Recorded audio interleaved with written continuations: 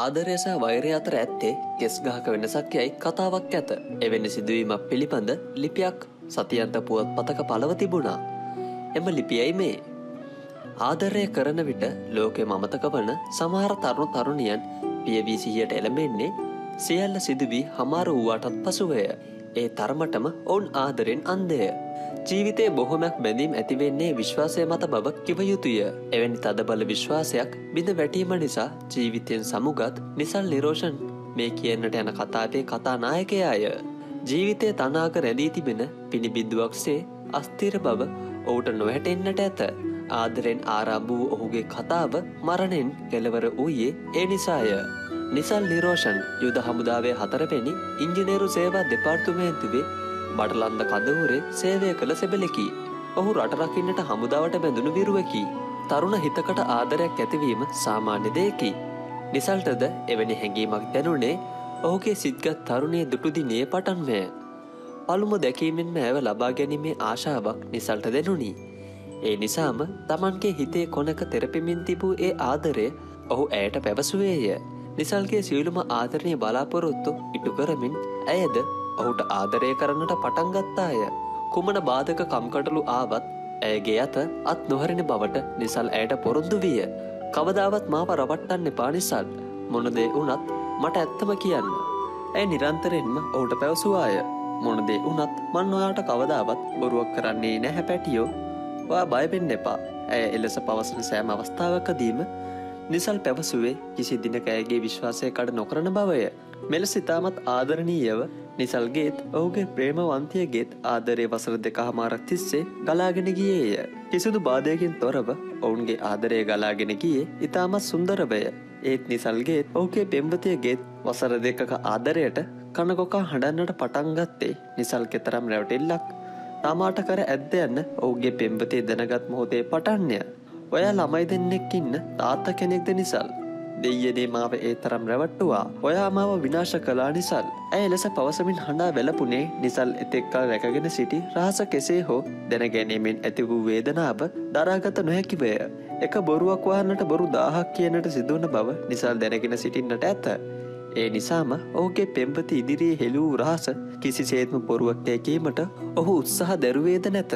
ඔයා ආය කවදාවත් ඔය මූණ මට පෙන්වන්න එන්න එපා නිසල්. මට ඔහොම බොරුකාරයන්ගෙන් වැඩක් නෑ.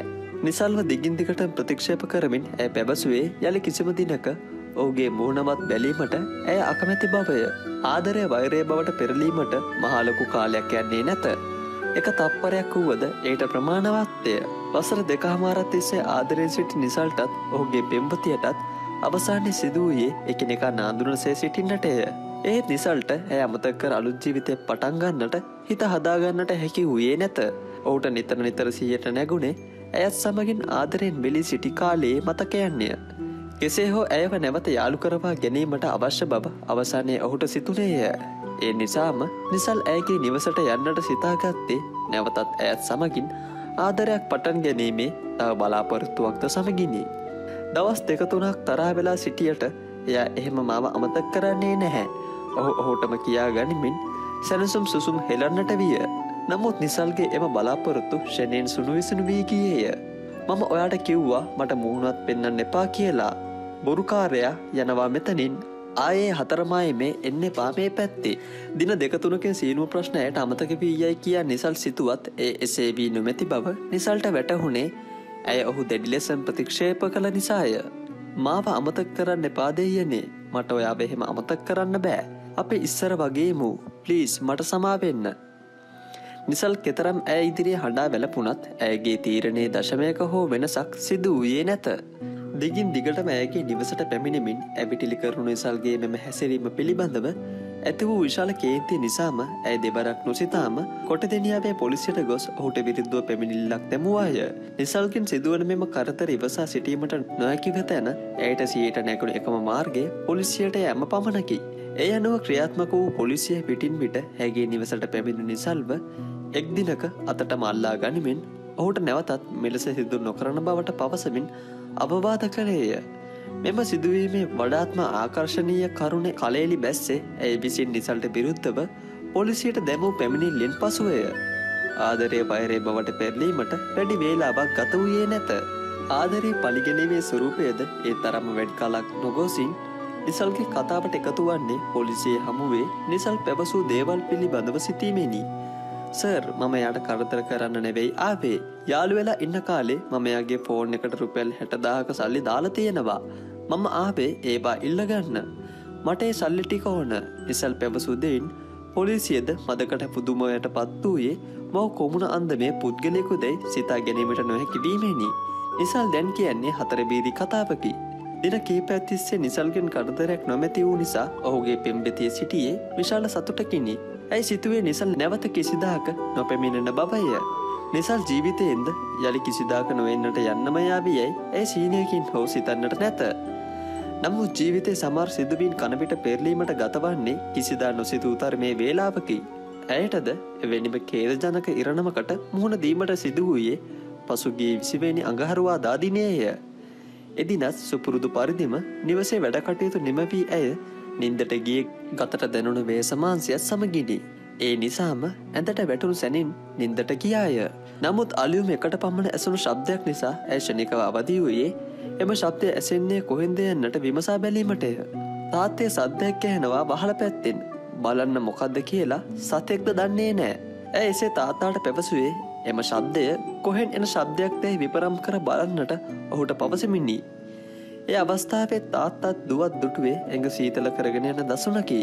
වහලේ උළුකට කීපයක් බොහොම අමාරුන් ඉවත් කරගනිමින් තම නිවස තුළට ඒමට හොර රහසෙම සූදානම් වන නිසල්ව දුටු විට ඇයගේ සිය ළඟම අප්‍රාණිකව යන පස්සේ දැනෙන්නට වූයේ ඉදිරියට සිදුවෙන්නේ කුමක්ද යන පිළිබඳව සිතාගත නොහැකි තරමේ බියකිනි.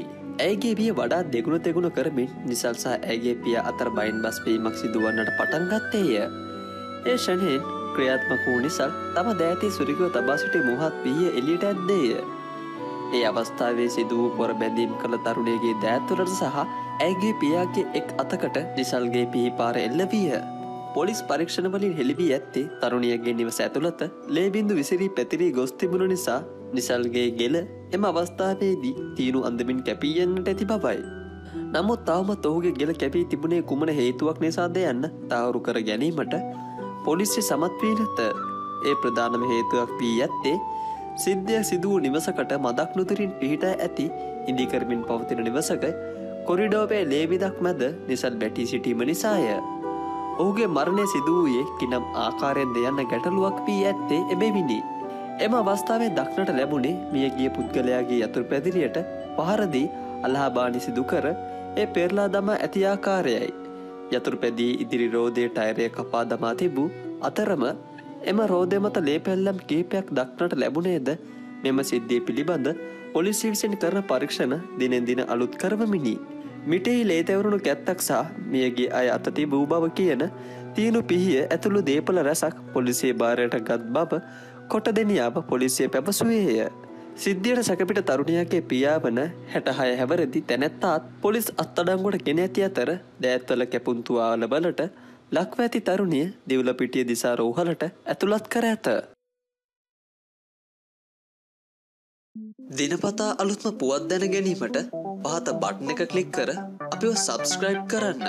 ඒ වගේම කුඩා සීනුවේ බුවොත් අලුත් වීඩියෝ දාපු ගමන් ඔබට දැනගන්නත් පුළුවන්.